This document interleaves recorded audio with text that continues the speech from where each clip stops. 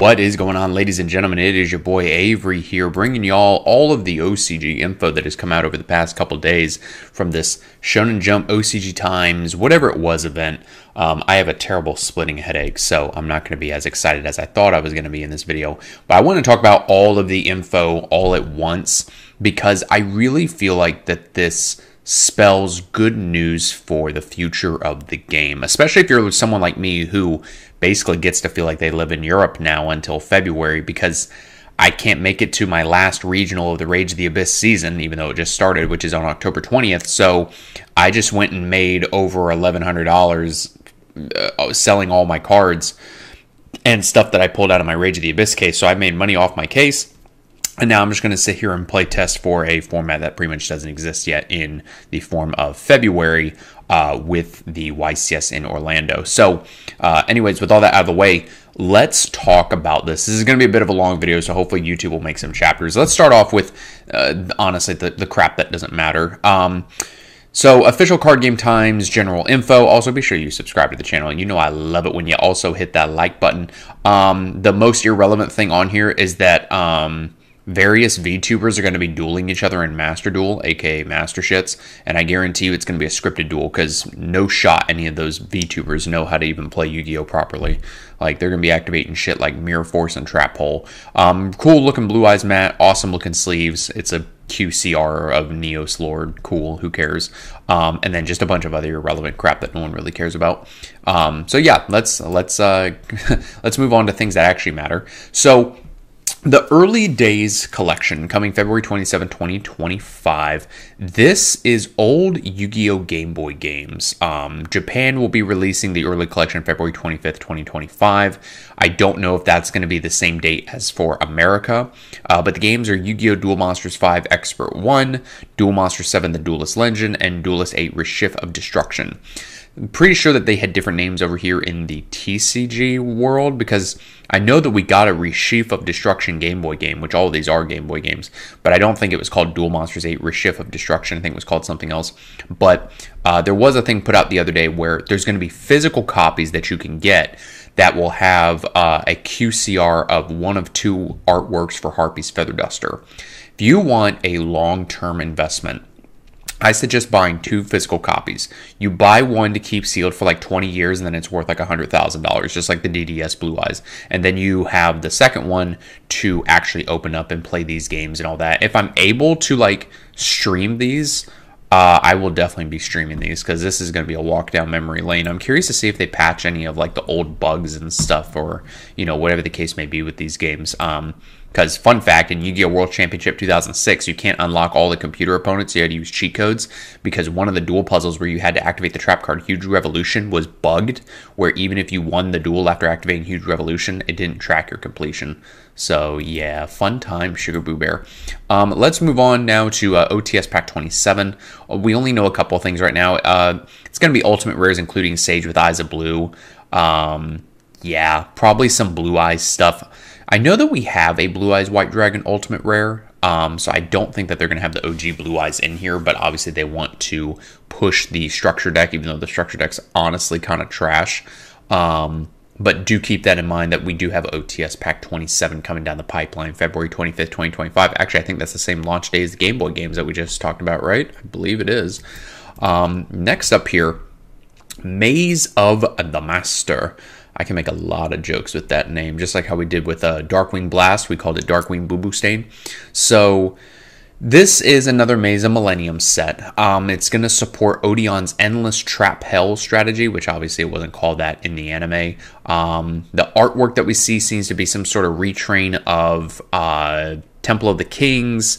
They also have, which is interesting, stuff out of the Duelist Pack, Duelist of Brilliance, and then the Anniversary Collection. So, like the Clear Archetype, Break the Seal, which is from Anniversary Collection, and the new Wedju card, which the Wedju card is, it's an equip spell, it's garbage. Break the Seal is honestly garbage Exodia support. It's not all that good. The new Clear monsters, which are honestly pretty solid. New Perform Age monsters, the new Trickstar cards. Now, what's interesting is that the new Tachyon cards from Duelist of Brilliance, meaning the Tachyon 7th one spell card that's like a searcher, is going to be in this Maze of the Master or whatever set. But the thing is, the release date for this is February. Yeah, February, I think that says 11th or 17th. Either way, this has big implications, right? Because that Tachyon spell card is used in Rizal. They use it as almost like a Rhoda, or what's the other one that like bridges through your deck? Small World. They use it like that. So this set is not going to be available until after the YCS in Orlando. It's actually going to be like a week after the YCS, because it's like the first couple days of February when YCS Orlando happens. So if you're planning on going to that YCS in February, I know it's weird to be talking about February when we're only in October, but if you're planning on going to that event, or if you're in a position like me where there's not really any big events coming up until basically next year, outside of like OTS championships or something that we don't really know about until like the week before of, you have to be careful what deck you're going to pick going into that YCS, because you're not going to have that Tachyon spell that is a searcher. I think it's called like 7th Tachyon or something. So keep that in mind. This set actually has a lot of implications for that, because even though Rizal will still be good, it's not going to be as good because you don't have that additional consistency searcher. Moving on here. So we got new Arcana Force support. I don't know how to feel about it. I wish it was better. So we have Arcana Force V, the Hierophant. So level 4 light fairy effect monster, 1500 attack and defense. So what's cool with a lot of these Arcana Force monsters, actually I think it's all of them, their attack equals their own defense. So any card that says search a monster with attack equal to its own defense, you can use to give better consistency to this deck. You can discard this card for the rest of this turn. Your opponent can activate cards or effects when an Arcana Force monster or monsters is summoned to your field. So right out of the gate, this is actually kind of fucking crazy, because now if you're trying to do the Arcana Force Zawuardo FTK, which is honestly the only way you should be playing Arcana Force, you pitch this, you summon out Zawuardo, and your opponent just has to crap all over the floor, because you're going to get off the effect, the one that you want, by tributing the 2 monsters and skipping the opponent's turn, because you're going to have a light barrier up, most likely, and then the opponent can't respond. So if this card's summoned, toss a coin. Heads, special summon 1 level 4 lower Arcana Force monster from your deck with a different name for the monsters you control and in your grave. Tails, special summon 1 Arcana Force monster from your deck to your opponent's field. That sounds really bad, but that's actually kind of good, because keep in mind that whenever these Arcana Force monsters are summoned, I think most of them say normal or special, you summon one in the opponent's field and then they have to flip a coin, and if you have light barrier up, then you can choose the effect. So the opponent could possibly get a really crap effect of one of the old Arcana Force monsters. So this card's actually not bad support. We have Arcana Force XIX the Sun. I don't know what numeral number that is, so bear with me. Level 7 Light Fairy Effect Monster, 2900 attack and defense. You can only use the first effect of this card's name once per turn. If a card that has a coin tossing effect is on the field, which you're going to have one, you can special summon this card from your hand. That's pretty good. If this card is summoned, keep in mind it says summon, not normal summon, toss a coin. Heads, set 1 spell that has a coin tossing effect from your deck. Tails, destroy all cards in the spell and trap zone. So you can give this to your opponent and they may have to pop their whole back row. Next, we have Arcana Force EX, the Chaos Ruler. So this is the fusion monster. This card's actually really cool. Level 10 Light Fairy Fusion Effect Monster, 3300 attack and defense.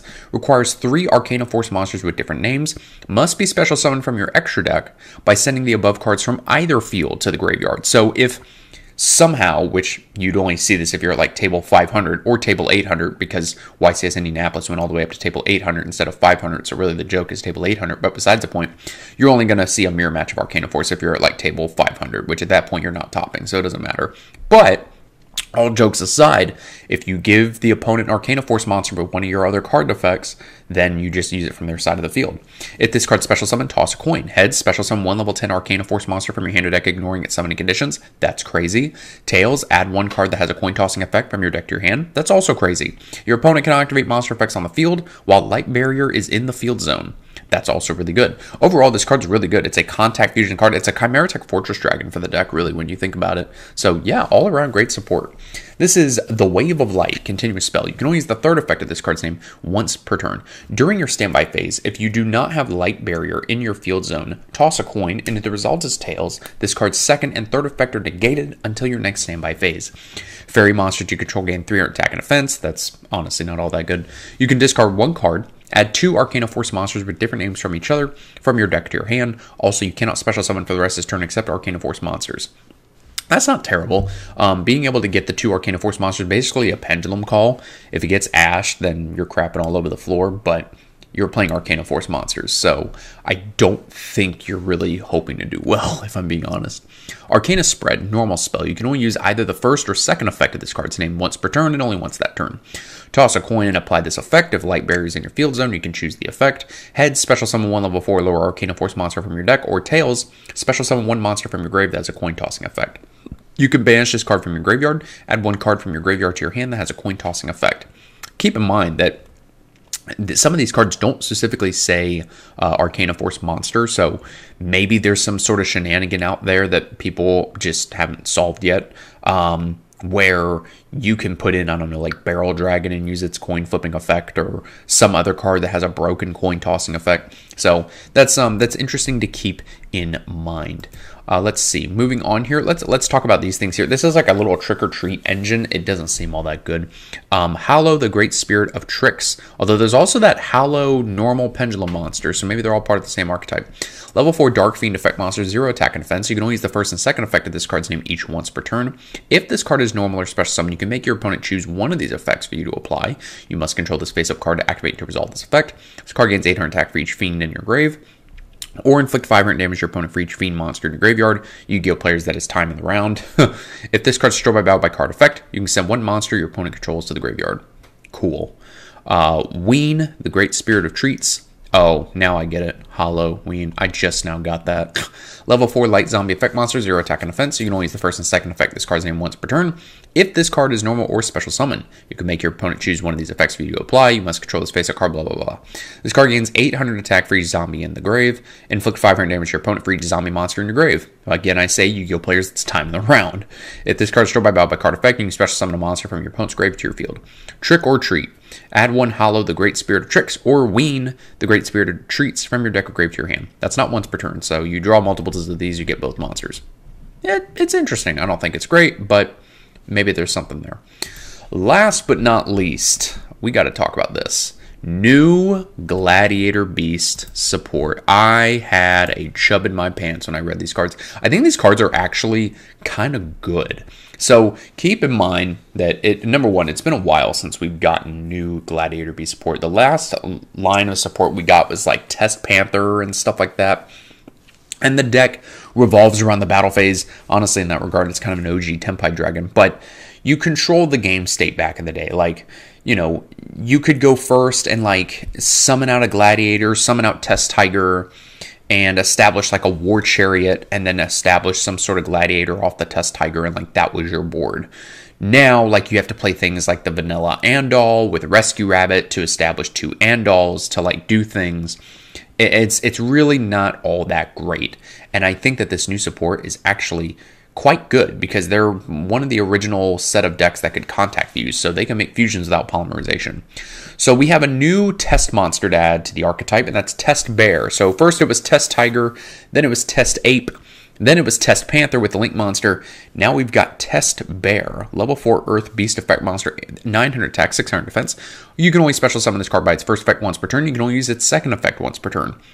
If you control a Gladiator Beast monster, special summon from the deck or extra deck, you could special summon this card from your hand. That's really good because it's not hard to get one special summoned out from the deck or extra deck.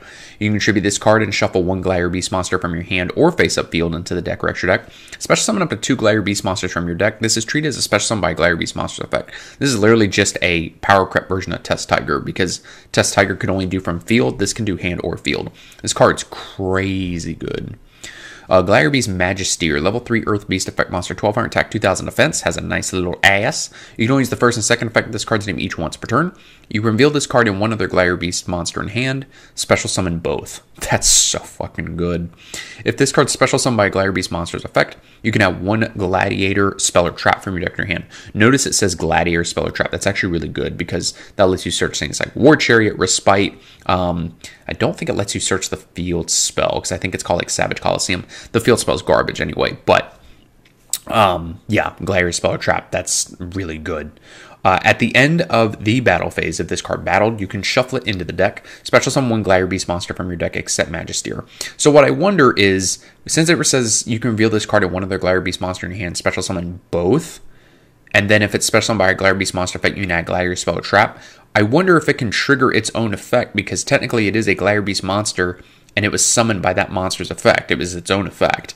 So I'm pretty sure if you use this effect to summon it and another GB, you get the effect to search a spell or trap. But I could be wrong. So this is Gladiator Beast Claudius. This card's busted. Level 12 Dark Beast Fusion Effect Monster, 3,700 attack, 2,600 defense. Those stats are nuts. Takes 5 Gladiator Beast monsters. It sounds like a lot, but let Konami cook. Must first be special summoned from your extra deck by shuffling the above cards from your field and or graveyard into the deck/extra deck.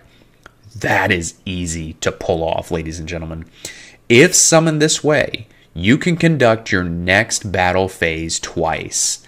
Holy balls, ladies and gentlemen. People thought back in the day Gladiator Beast played forever with how much that they tagged out and went into their deck. They're going to be playing like for a solid 20 minutes if they get this effect off. Like, that's crazy. Once per turn, if your opponent activates a monster effect, you can activate this effect based on whose turn it is. That's how you know that they're going to be playing on the opponent's turn and their own. Yours, special summon a Gladiator Beast monster from your deck. Your opponent's, special summon one level 11 or lower Gladiator Beast monster from your extra deck, ignoring its summoning condition.